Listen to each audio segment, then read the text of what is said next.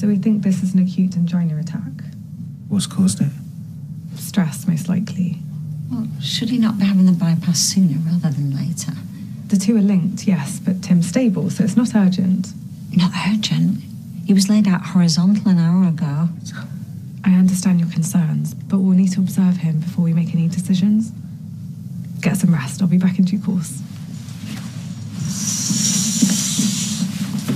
Do you know, I'm going to go and find somebody. I want a second opinion. I've got knickers older than her.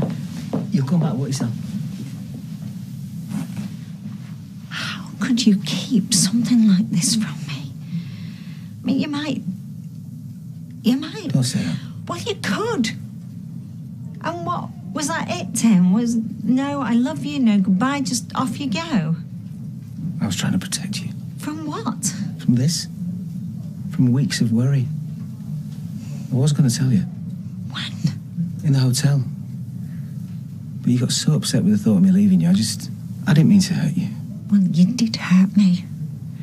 And I could hit you. I could hit you so flaming hard, do you know that? Don't do that, I'm about to have open heart surgery. Because I love you, you stupid beggar, and that's really annoying, actually. It's really annoying because...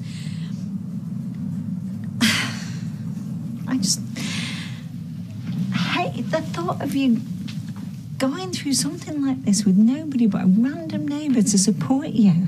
Well, she's a nurse. She's not me. No, she's not you. No, she's not me. No, she's not you. You know the first thing I'm going to do when I get out of here? What? Buy you some new knickers.